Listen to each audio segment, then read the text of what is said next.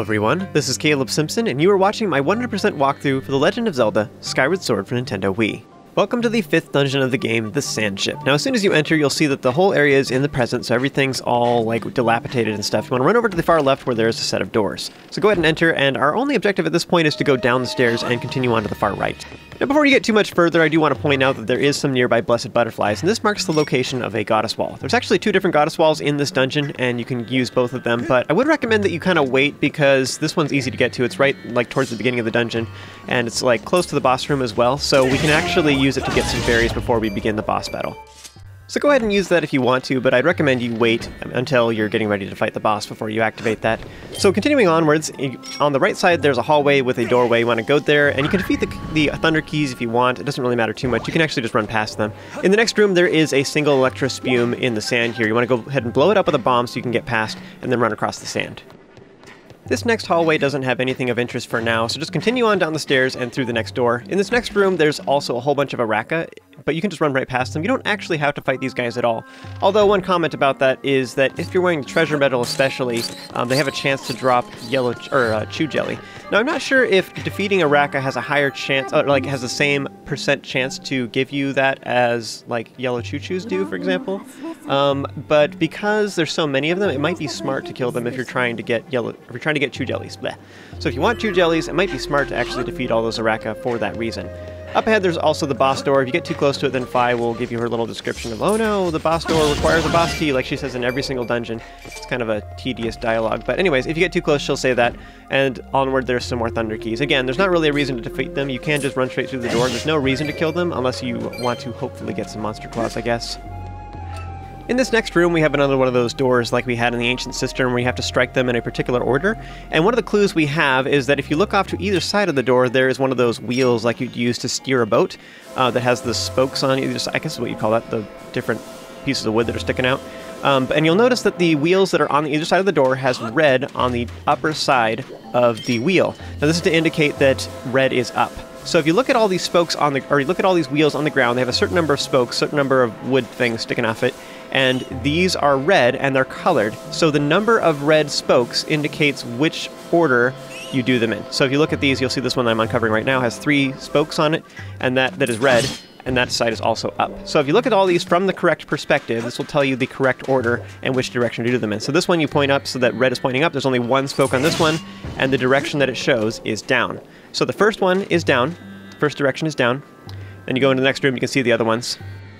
The second one over here is up, and then the third one right next to it is down, and then finally the fourth one, which is over here, is to the right.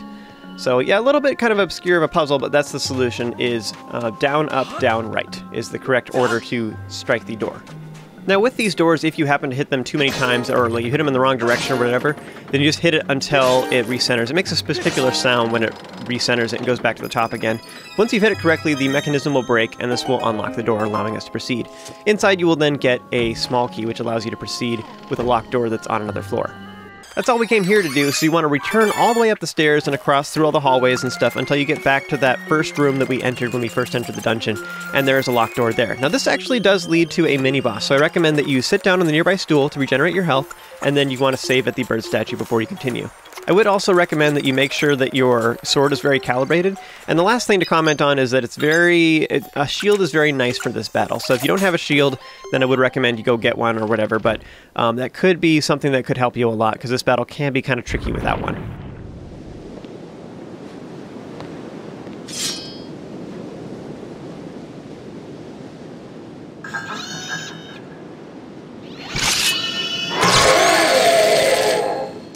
As soon as the battle with Scervo begins, you want to quickly dash forward and then slash your Wiimote to do a running jab, and this will actually almost always get through his defenses. Not always, but usually it's pretty good.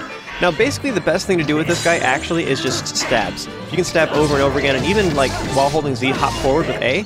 You can either, the 2 things you can do at that point, you can either stab in midair, so you do an upward strike that way, or you can wait until you land and then stab him. But stabs are the way to go for this guy. if he looks like he's about to attack, he's usually actually vulnerable in the middle of that, so you just get really aggressive and just push really hard. You can actually attack him while he's still vulnerable. Otherwise, you can also shield bash, and that's another way of dealing with this. Now, do know that some of his attacks are electrified. If you do not have a shield that is resistant to that, then this will cause problems. Every time that he continues on to the next phase, then he'll start running at you again from the opposite side. You want to run at him and then use a jump attack as your dashing run attack, and that will get through his defenses almost every time. I think the only time that the direction matters is when he's like standing upright like this. He'll hold out his sword off to one side, and then he can actually defend from that side, and so that's a problem. But other than that, I don't actually think that there's any parts of this battle where the direction matters. You can kind of just flail around like crazy. If he is defending from one particular direction, then just be ready to attack from the opposite side. But it's pretty easy to do, so I wouldn't worry about it too much. Honestly, the big thing to know with this guy is either be really aggressive or really defensive, basically. So you either use shield bashes or just attack him really aggressively, because right after he when he's charging up his attack animation, he's vulnerable. So if you just attack him very quickly, or you wait and just counterattack. Those are the two good ways to deal with it.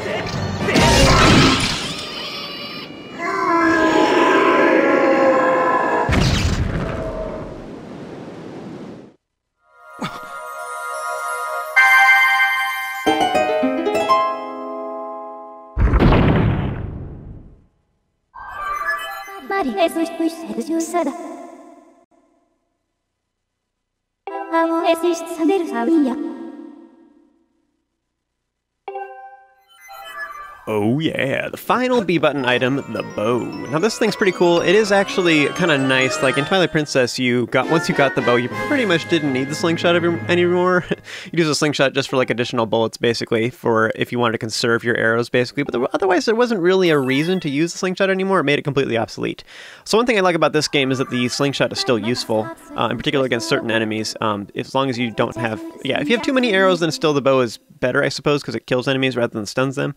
But there's a lot of situations where the slingshot will just work, so it's actually pretty powerful. Also, the bow is a little more geared towards really far range. You can't really use it super effective up close, so the slingshot is definitely better for that. But anyways, I just like that the slingshot is still useful. So Fi will also point out that there are various targets on the boat that we can interact with our bow, so we're going to be doing that here in a little bit. Now up ahead, Fi actually starts yelling at my battery life, and this is actually kind of a really common reoccurring thing in Skyward Sword, so a lot of players experience it. In fact, Fi talks about it so much that it's kind of become a meme online where people talk about it. Oh, Fi, your batteries are low, your batteries are low, your batteries are low, because she will not shut up about it. Super annoying. So anyways, but I do think it's a little bit ridiculous because she honestly starts talking about it, like seriously, I think at like 50% battery life. It shows it as one little sliver on your screen. I think that's wrong. I honestly think I could get another 5 hours out of this set of batteries. But I am going to change it for the walkthrough just so I don't have this obnoxious flashing on the screen and have her constantly interrupting me. Alright, at this point, I think the bow is actually a little bit difficult to describe, so I actually want to show how to use it a little more in-depth than I have for previous items. So, enjoy this little video. This is something I recorded in one of my previous play sessions. Alright, bow tutorial time. So I wanted to do a quick, I wanted to show this because it's difficult to explain, it's easier to show, so I turned on my webcam for this real quick. So, helicopter in the background, I don't know how obnoxious that is. Anyways, so how you use this is, as with any B button item, is you press B and it'll start using it, so whatever direction you're pointing, even if it's really wonky. Now all of a sudden, like, this is my center point, and it's like, what the heck is going on? And so you send it back at the screen and it freaks out, and you press down on the D-pad to center it, and I'm sure a lot of you are like, okay, what's the point? The reason I pointed out is because if you're like, say you have it sitting in your lap and you're like down in a position like this kind of, I mean, obviously I'm holding my arm up so you can actually see it on the webcam, but you press B and you're like, great, and then you start moving back to the center and it's like, oh, what is going on? So you press down on the D-pad, that's how you fix that. That's why I pointed that out. That was an extreme example the first time. So, you use the bow, whatever position you start out with, that'll automatically calibrate that to your center defaultly, but you can always recenter it with down on the D-pad, which is great. So you can use the bow a variety of different ways, and that actually changes the way you aim, and I will describe that here in a little bit. Real quick, let's talk about arrows. So there's two different ways to shoot arrows. You shoot, defaultly, your arrows are fairly inaccurate, like I'm going to tap over in the middle of this door. You'll notice that it's like, they swing way wide, going all over the place. You can charge it a little bit, and your arrows are pretty darn accurate. which is great for things like hitting switches and stuff like that. So for puzzles and stuff, that's fine. It doesn't really matter too much. But if you're going to fight enemies, just so you know, once it's fully charged, it is more accurate. The arrow like spins whoosh, and it shoots very accurately, and it doesn't fall off. The fall off range isn't as bad. It goes further before it starts doing that. But more importantly, it does more damage. So if you're fighting, you know, say you're fighting blue bokoblins, and they have blue bokoblin archers or whatever, and you want to take them out. If you use just regular arrows that aren't fully charged, it doesn't work very well. So that's the reasoning for why you want to fully charge it. And the difference between the regular bow and the upgraded bow, so right now I have the regular one, and then it goes to the iron bow and then the sacred bow, I think it is. So the reason for doing that is the damage gets greater each time. It also charges with A faster. Now that's all great, but there's actually two different ways to shoot the bow. You can use the A button at the bottom of the screen like it shows, but also on the far left you can also use C. How that works is you hold C and then you flick the button. I think I'm just like shaking my hand just a little bit, or I'm moving a little bit, but it's like keeps charging on its own. Stop. Okay. Yeah, it's like doing it all on its own. Yeah, I don't know. I was trying to show how you have to make it do it. Anyways, you can flick it whatever direction you want. It requires a little bit of motion. So what they're intending you to do is like flick back like that or something. So you're like, you got it, and then you're like flick back. Meow. So the idea is you're getting your whole body into it and you're using it like a real bow. Now this motion feels kind of weird. You know, it's all right. But what they're intending you to do is actually to do more like this. Now that's okay, but just so you know, when you start doing that, what happens is the controls change. So now this motion, just tilting like this, like radically changes your left and right movement. So just something to be aware of, that if you're going to use it in this position, I generally think this is more accurate because you're using it more like a pointer. The gyroscope isn't doesn't do anything when you tilt like this, but when you're upright, tilting like that makes it turn. And I think it's way more, it's just super sensitive. Like you're doing this and it's like not too bad, but you do this and it's like, it feels more extreme to me. So just be aware of that. If you want to use the bow upright, it is a little bit more awkward, I think. However, advantage of that though is if you use your entire arm like they're intending you to do and you're putting your whole body into it, check this out. This is kind of cool though. If you're not tilting like this, but rather you're using your shoulder as a fulcrum point, where that's like your pivot point where you're rotating, it doesn't actually, like, it's a little more accurate. Like you can, it's a little bit easier to snipe with. And because you're using C, is what they're intending you to do, it doesn't make your right arm shake as much. So you might want to play with it, like you just aim like this and you figure out which, like... So for me it looks like flicking to the left is causing the least... It's causing the least jerkiness, for example. So you can decide what you want to do. But you're like, alright. Boom. And as always, though, too, just like using A, you can totally use it and then decide, you just release it when you're ready to go. But if you cancel and you don't want to do it, you just press B to stop using it. So anyways, those are the two different ways to use it. You can just either use it in a default position, you can use A or C. When say it's in your lap, you just kind of do a quick flick of the C. Flick of the C, it's a weird phrase. And that works. Or you can hold down with A, or you can use it upright and you can use A or use C. And you put your whole body into it, and that's the other way to do it. And I think this is really cool. Check this out. The way they designed it was actually pretty intentional with their item wheel. Check this out. So you press B. Whatever you're doing, you're like, hey, B button, like with the bow, man, straight up. So I think it's cool because you're like, all right, I'm doing stuff, I'm fighting things, and then you're like, ninja. And I just think that's sweet. Like they obviously designed it that way, and I just think that's really cool. But yeah, so there you go. That's how you use the bow. I just find that all very fascinating. It makes me feel like the fact that the bow has multiple forms of, or multiple interfaces for how you can control with it, makes me think that perhaps they started out with the bow originally and maybe added the slingshot later. So maybe originally all of the ranged up items you were supposed to hold the Wiimote up, and then they changed it down the road just to consolidate or make all the items feel the same, so they all use the A button. So maybe the bow didn't even really use the A button originally. Anyway, that's my theory. Like maybe playtesters got confused by it or whatever, so they decided to change it and make it a little more consistent, I guess. But anyways, once you get back to the deck of the boat, you want to go ahead and shoot the arrow orb that's here on the middle mast, and this will reveal a timeshift stone up above. So you want to stand over near this ladder, and then you can shoot the timeshift stone from here. You'll notice that a lot of these ladders are actually covered with spikes, so we can't get through them when we're in the present. So shoot the timeshift stone. What this will do is it takes the entire ship to the past. This, of course, causes a bunch of bad things to happen. You know, in video games, whenever you see something shiny, it's either really good or really bad. Let's use this time shift stone. This will be fine. What could go wrong?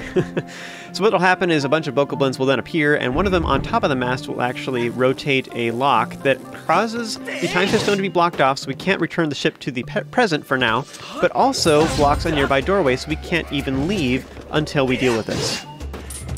The bokoblins here on deck don't matter, but you can climb up the nearby ladder now that there's no longer those spikes there in the way, and up there we actually have a bokoblin archer. Now, I think we've fought bokoblin archers a couple times so far, but now that we have the bow, they will finally drop arrows. And in fact, some of these guys, this one in particular, will always drop a stack of 5. Something you can do actually is you can just weave back and forth and steadily get arrows from them, because it'll shoot the arrows into the deck. But something to know about some of these guys is they often have monster horns, and I do recommend that you go ahead and just grab a monster horn from them using the whip every time, and then that way you'll just steadily stock up on them. It's not like, you don't have to go super far out of your way to get monster horns, but if you just get them whenever you see one, then you'll probably do pretty good. Now, before you continue onwards, we're going to climb the mast. And in order to do so, though, you can fight the bokoblins up there, otherwise you can snipe them all from below using the bow. So if you want to, you can actually snipe all of them, and you can break the nearby barrels or go in a door and come back out again to make that bokoblin archer reappear, so you can continually kill it to get a stack of 5 arrows. Either way, whatever you decide, you want to go ahead and climb the mast and then steadily work your way to the right, where there is a pulley over here. Now, unfortunately, we do not have access to it. The pulley itself is over on the other side, so you want to use the, or zip line, whatever you want to call this, and you want to go ahead and shoot the arrow orb on the other side. This will cause the pulley to come down to you, so you can grab it and then take it back up. Now, luckily, these ones are mechanical or whatever. They're not a one-way, or mechanical, whatever. They're powered, is what I'm trying to say.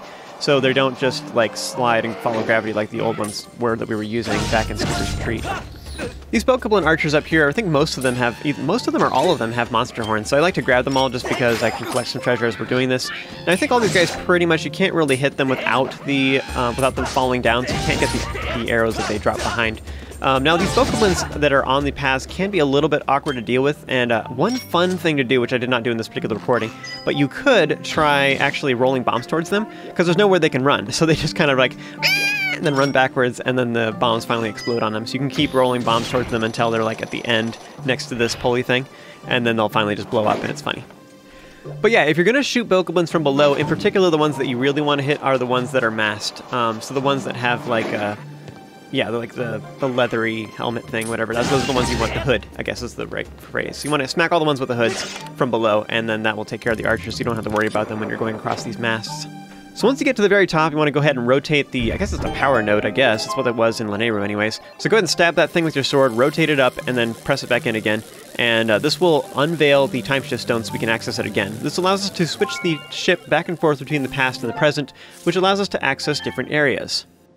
Skipper will call out to you from below and say you should head to the brig to go meet up with his compadres. Unfortunately, so we can bail out the rest of his crew. Unfortunately, though, there's a bunch of different things we need to do before we can even access the bridge. So that's information is slightly misleading. That does tell us like what our next end goal is. So there's a ton of stuff we have to do before we can even think about going to the brig. So next, before you continue onwards, you can actually just hop down. That's all we had to do for main storyline purposes, but if you would like a piece of heart, then follow me over here.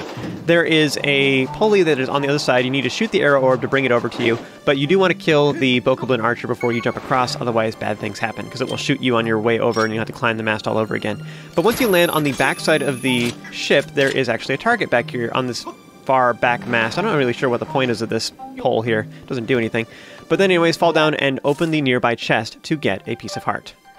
Now here I'm just pointing out that if you are looking at your map, if you have the map anyways, it'll show you where chests are, but this is how you reach this particular chest if you were trying to figure out how to do that. Now, as a quick comment about this, if you have already completed the Sandship and you're trying to figure out how to get here, there is actually, you can talk with Skipper after completing the Sandship and he'll let you warp here and you can come back to this location. So don't worry, if you've already completed the dungeon, there is a way to get back here and you can climb the mast just like I just showed and then get back here that way. So you can totally do it after you completed the Sandship, and yeah, I'm not going to say anything else about that because I don't want to spoil anything. Anyways, before you leave here, there is also a goddess wall nearby. Now here I'm just recalibrating my controller to make sure I can draw well, but go ahead and use a Skyward Strike on this, and this will allow you to draw different symbols. Now, I could make fairies and stuff. I think my jars are full. Like, honestly, like, I never use fairies, honestly. But the other thing you can do, which is kind of interesting, is you can make arrows. We've actually been able to draw this shape for a long time, but it wouldn't actually do anything. I think up until now, it would actually give you recovery hearts if you tried to draw arrows early, because we couldn't actually collect them. But now we can finally collect arrows if you want. Now, I do think it's a little bit excessive. Like, I think I'm doing pretty good on arrows, honestly, and like I keep saying, there's those Bokoblin archers, typically, especially like just to the rear of the ship up that ladder. That particular one always drops a stack of 5, so if I really wanted some, I could go get some. Also, I think a lot of the barrels out here have arrows, including these ones right here. Oh, maybe not. Well, regardless, there's some barrels below that have arrows in them, so I wouldn't worry about it too much. Barrels of arrows, that's like a tongue twister. Now, this whole dungeon is actually like over an hour, and that's just kind of long, so I'm actually going to break it up into 2 videos. So that's the end of this video, folks. Join me for the next one, where we will continue with the second half of the Sandship. Watch this cutscene while we're nibbling. Rip battery. Dude, this battery is going to hang out forever, man. I'm telling you, they seriously start whining about it at like 50% battery. I don't know. I know when it gets really low, sometimes it just stops like communicating with it to pop it back in every once in a while, but it's fine. It seriously lasts forever. It's seriously like the battery whole thing is like the biggest joke about this game, honestly. Or like the biggest thing that makes no sense. Master! Master, your health is low, and you need batteries. This is the first game of the timeline. Until they add something else, so... Feed me batteries, Master. Exactly. Hi, Tika. That's what they're saying. That's the quote. That's what they remember. It's the most repetitive thing. It'll be left side of the blind game version, Wii version. From Twilight Princess. That's funny. I wasn't thinking about that. No, they'll quote things like, "It's blue and shiny!" or whatever, I'm sure. Oh no. Oh, finally. Oh, it died. 9 hours and 20 minutes, guys. Well, it's been a good run. The batteries decided it. Okay, I got more right here, though. You guys were pestering me to change them batteries, and I was like, no, it's fine. It'll be okay. I actually find it kind of humorous. Like, it's just... Stop. My batteries were trying to run off the disc. 9 hours, 20 minutes, and 48 seconds. Oh, yeah, dude. But see, here's the thing. Here's the other crazy thing. I did either 1 or 2 runs of this game on hero mode to practice for the marathon with this controller. With the same batteries. Before this. And it was in red then. Like, you kidding me? And it's whining the entire time. And it's like, it's fine. Don't worry about it. Are you serious? Yeah, I know. That's what I'm saying. I think maybe I changed it halfway through the first run. Because I did a run and a half. So it was, you know, my total game time was like 6 hours and 6.5 hours or something like that of my speed run. And so I did it halfway through, and then I replaced the batteries halfway through my first run. Then I got to the end, and I came back and ran through again and did half the game with a new set of batteries. And then I did this whole thing. But it was still, I think I used some used batteries. I think that's what it was. But it was red the entire time. I replaced the batteries with used ones. It was already in the red whining at me. Did all that and all this, like, whatever that is, 12 hours plus of gameplay at least with dying batteries. It's fine. So I always use used batteries for my Wiimote when I can, because they last forever.